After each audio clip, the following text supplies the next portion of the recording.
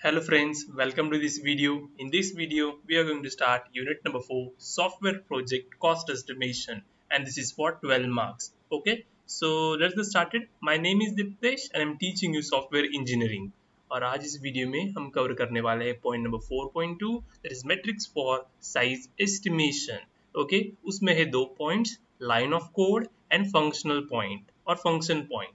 मतलब क्या, आप प्रोजेक्ट का साइज कैसे डिटरमाइन कर सकते हैं, कितना प्रोजेक्ट बड़ा है, कितना प्रोजेक्ट छोटा है या फिर मीडियम है, वो किस बेसिस पर हम डिसाइड करेंगे.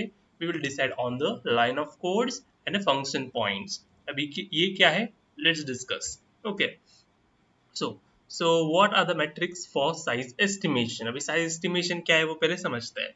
Okay, in software engineering, metrics for size estimation are technique used to measure how big a software project is. मतलब जो आप सॉफ्टवेयर बना रहे हो वो कितना बड़ा है, कितना छोटा है, वो डिटरमाइन करने के लिए हमें लगता है metrics for size estimation. Clear?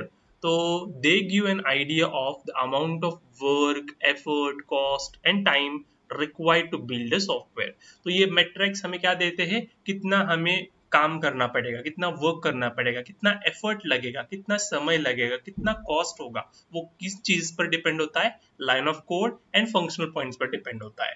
ठीक है, think of it like measuring a size of house before construction. ठीक है, अभी आपको घर बनाना है तो घर बनाने से पहले आपको साइज आप मेजर करते हो, कितना एरिया है हमारा, तो उन पर आप क्या डिपेंड करता हो, कितना मुझे वर्कर लगेंगे, कितना मुझे मटेरियल्स लगेंगे, कितना मुझे टाइम लगेगा प्रोजेक्ट कंप्लीट होने के लिए, तो वो सब एरिया पर डिपेंड होता है. Like this way. तो वैसा ही अगर आपको एक सॉफ्टवेयर का आपको मेजर करना है कि कितना समय लगेगा, कितना कॉस्ट लगेगा, कितना एफर्ट लगेगा, वो किन बेसिस पर होता है, line of code and function point पर होता है. क्लियर? सो दो कॉमन मेट्रिक्स है, first one is the line of code and दूसरा है फंक्शन पॉइंट्स. अब लाइन ऑफ कोड रीड करते हुए समझ में आता है कि कोड मतलब एक कोड में जितने नंबर ऑफ लाइंस हो गए वो उन पर हमारा कॉस्ट डिपेंड होगा.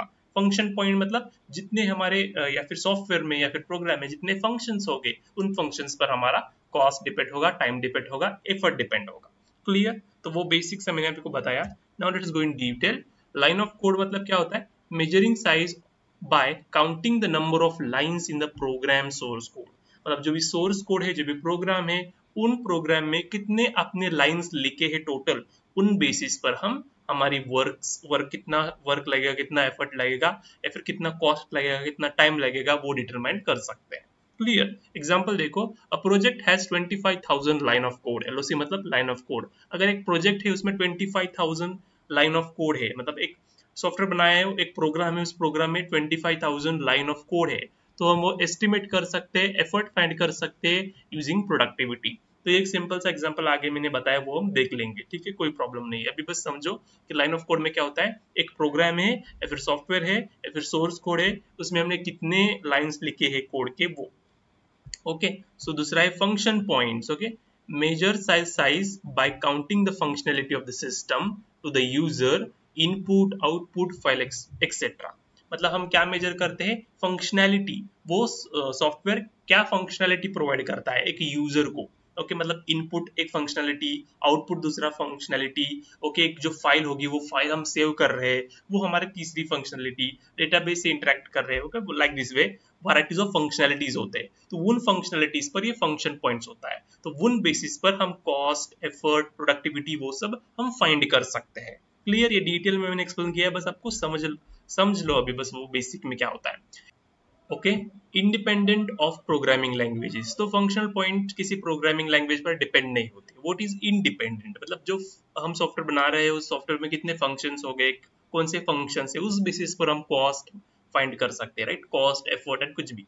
लेकिन लाइन ऑफ कोड में it is dependent upon the programming language. Okay, कौन से प्रोग्रामिंग लैंग्वेज हम चूज करते हैं उन पर वो डिपेंड होता है लाइन ऑफ कोड. ठीक है, तो वो हम आगे सीखने वाले, बस मैंने बेसिक सा इंट्रोडक्शन दिया है यहाँ पर. ठीक है, तो first one is a line of code.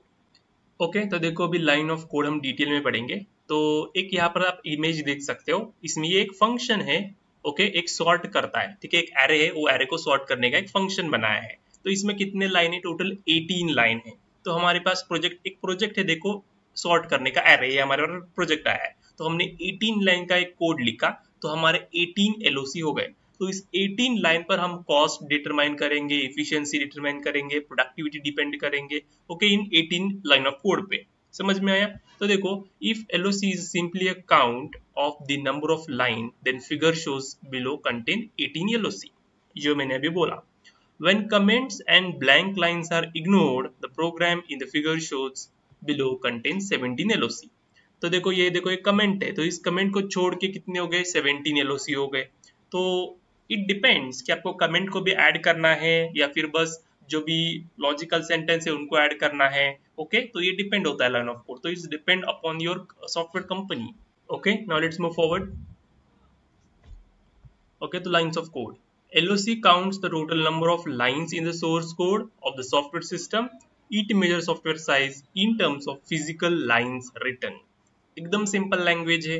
Okay, मतलब आपका सोर्स कोड का जो भी नंबर ऑफ लाइन्स है उन पर हमारा डिपेंड होता है. क्या डिपेंड होता है? एफर्ट डिटरमाइन होता है, या फिर कितने वर्कर लगेंगे वो डिफाइन होता है, कितने एम्प्लॉयज लगेंगे वो डिटरमाइन होता है, कॉस्ट डिटरमाइन होता है, टाइम डिटरमाइन होता है. ठीक है, तो टाइप्स, तो इसमें दो टाइप्स होते हैं. तो first one is physical line of code, दूसरा है logical line of code. Physical line of code क्या है? Actual number of lines of the code files including comment, blank lines. Okay, और लॉजिकल LOC क्या होता है? Counts only executable statement, ignore comments and blank line. ठीक है, ये मैंने आपको पीछे एकदम बेसिक से एक्सप्लेन किया था. ठीक है, अभी यहाँ पर आपको प्रॉपर वे में बताया हूँ मैंने. ठीक है, तो एडवांटेजेस देखो इसके क्या है? Simple to compute and understand, एकदम सिंपल है. 18 लाइन 18 लाइन पर डिपेंड होगा हमारा कॉस्ट कितना है, टाइम कितना है. 19 लाइन पर डिपेंड है. 2500 लाइन 2500 लाइन पर डिपेंड. ओके, 30,000 लाइन तो 30,000 लाइन पर हमारा कॉस्ट डिटरमाइन कर सकते हैं, टाइम डिटरमाइन कर सकते हैं, कितने एम्प्लॉय लगेंगे वो डिटरमाइन कर सकते हैं. Clear? So directly related to effort, more lines more time needed. So it is directly related to the effort. अगर आप 25,000 लाइन लिखा है तो आपको बहुत टाइम लगेगा. अगर आप 5 लाइन का कोड लिखना है तो कम टाइम लगेगा. This is the concept. So directly related to an effort. Okay, so useful for legacy system where code already exist. Okay, तो ये जहाँ पर कोड ऑलरेडी एग्जिस्ट होता है उसके लिए यूजफुल है. ओके, उसके बाद लिमिटेशंस देखो. लैंग्वेज डिपेंडेंट, मैंने आपको बोला LOC is language dependent. Okay, 100 lines in Python is not equal to 100 lines in Python. Okay, so 100 lines in Java is not equal to 100 lines in Python. Okay, तो ये depend होता है, हर programming language पर depend होता है. Okay, ऐसा नहीं कि अगर आप पाइथन में 100 लाइन्स है तो जावा में 100 लाइन्स होंगे, नहीं. So it is depend upon the programming language जो यूज कर रहे हैं. ठीक है, डजंट मेजर कॉम्प्लेक्सिटी और फंक्शनलिटी. अ स्मॉल कोड में बी वेरी कॉम्प्लेक्स. ठीक है, इस फंक्शनलिटी पर हम फोकस नहीं करते, लाइन ऑफ कोड पर फोकस करते हैं. अगर एक सॉफ्टवेयर बना रहा है एकदम सिंपल सा है, अटेंडेंस मैनेजमेंट सिस्टम, वो 20,000 लाइन में भी हो सकता है और 10,000 में भी लाइन में हो सकता है. तो ये कॉस्ट वेरी हो सकता है. तो ये कॉम्प्लेक्सिटी पर डिटरमाइन नहीं करता, ये नंबर ऑफ लाइंस पर डिटरमाइन होता है. Okay, so not suitable for early estimation before coding start. Okay, तो LOC is not suitable for before coding start. Coding start होने के बाद हम इफिशिएंट हो सकता है, हम बस अंदाज लगा सकते हैं पहले कितने लाइंस ऑफ कोड होंगे. और ये देखो हमने क्या बोला है? Useful for code already exist. मतलब क्या? अगर ये कोड ऑलरेडी एग्जिस्ट है दूसरा सिस्टम, तो उसमें से हम फाइंड कर सकते हैं कि मुझे इतने लाइन लगे हैं वो सॉफ्टवेयर बनाने के लिए, तो इस जो हम अभी बना रहे हैं उसको भी इतना लग सकता है. ओके, तो यही है. समझ में आया? ओके, दूसरा एग्जांपल देखो, यहाँ पर मैंने लिखा है a project has 10,000 LOC line of code. तो productivity of developer is 5,000 LOC. तो आपको एफर्ट कैसे फाइंड करना है? Project LOC divided by productivity for developer. तो 20% पर मंथ आपको ये प्रोजेक्ट बनाने के लिए लगेगा. आपको क्या दिया है? प्रोजेक्ट का देखो LOC दिया है 10,000 है और प्रोडक्टिविटी दी है डेवलपर की 5,000 लाइन पर मंथ करने की. तो आपको एफर्ट कैसा फाइंड करना है? Effort is LOC divided by the productivity, और उसमें से हमें प्रोडक्टिविटी मिल जाएगी 20%. तो ये 10,000 लाइन ऑफ कोड बनाने के लिए मुझे 20% लगेंगे per month. Clear? Now functional point और फंक्शन पॉइंट. ओके, तो function point analysis measure the functionality delivered to the user. Okay, जो हम यूजर को दे रहे हैं, कौन से फंक्शनैलिटी दे रहे हैं, उन बेसिस पर हमारा सारा टाइम डिपेंड, मतलब कॉस्ट डिटरमाइन कर सकते हैं, एफर्ट डिटरमाइन कर सकते हैं. क्लियर? मतलब जो फंक्शनैलिटी हम यूजर को प्रोवाइड कर रहे हैं उन बेसिस पर. Clear? It evaluate software size based on input, output, files and user interaction. तो साइज किस पर डिपेंड होती है? फंक्शन पॉइंट पर, इनपुट पे, आउटपुट पर, जो भी फाइल्स हम सेव कर रहे हैं और फिर यूजर इंटरेक्शन हो रहा है उन पर. क्लियर? तो इसमें देखो कंपोनेंट्स वेरी इंपॉर्टेंट है. Components of functional point analysis. Okay, तो है एक्सटर्नल इनपुट मतलब data entering in the system, मतलब जो आप यूजर से डेटा सिस्टम में एंटर हो रहा है, देखो यहाँ पर इनपुट यूजर टू सिस्टम, देखो ये क्या है आपका EI एक्सटर्नल इनपुट, तो जो इन पर भी डिपेंड होता है, ठीक है, एक्सटर्नल इनपुट पर डिपेंड होता है। उसके बाद external output data living the system. Okay, मतलब ये दिस इज योर सिस्टम से बाहर आपका डेटा जा रहा है कुछ, तो okay that is your external output. Next one is external inquiries, इसको EQ बोलते हैं, user queries requiring a response. Okay, अगर यूजर ने कुछ तो सर्च किया, इंक्वायर किया हमारे सिस्टम में, ओके तो हम वो कुछ तो रिक्वेस्ट जाएगा, रिस्पॉन्स जाएगा, उस रिस्पॉन्स से भी हम कैलकुलेट कर सकते हैं, ठीक है। उसके बाद है internal logical files maintain by the system. Okay, जैसे कि डेटाबेस, कस्टमर डेटाबेस, तो मतलब जो भी लॉजिकल फाइल्स होगी डेटाबेस के लिए वो, ठीक है। उसके बाद है external interface file share with other system, मतलब एक दूसरा एप्लीकेशन है, हाँ एक हमारा एप्लीकेशन दूसरे एप्लीकेशन के साथ कम्युनिकेट कर रहा है, तो उन बेसिस पर हमारा ये सारा फंक्शनल डिपेंड है। तो कंपोनेंट्स कौन से एक्सटर्नल इनपुट मतलब डेटा जो हमारे सिस्टम में आ रहा है, एक्सटर्नल आउटपुट मतलब हमारे सिस्टम से डेटा बाहर जा रहा है, एक्सटर्नल इंक्वायरीज मतलब क्या, कुछ तो यूजर है, यूजर हमारे सिस्टम में कुछ तो सर्च कर रहा है और सर्च का हुआ रिजल्ट हमें वापस देना पड़ता है बैक टू द यूजर, तो वो होता है एक्सटर्नल इंक्वायरीज। उसके बाद इंटरनल लॉजिकल फाइल्स, जो हमारा सिस्टम है कुछ तो मेंटेन कर रहा है फाइल्स में, और एक्सटर्नल इंटरफेस फाइल जो है हमारा सिस्टम दूसरे सिस्टम के साथ इंटरेक्ट कर रहा है, फाइल्स शेयर कर रहा है। Clear, so this is the component of functional point analysis. Okay, सो ये डायग्राम आपको समझ में आ गया होगा। ओके, तो एडवांटेजेस डिसएडवांटेजेस देखो।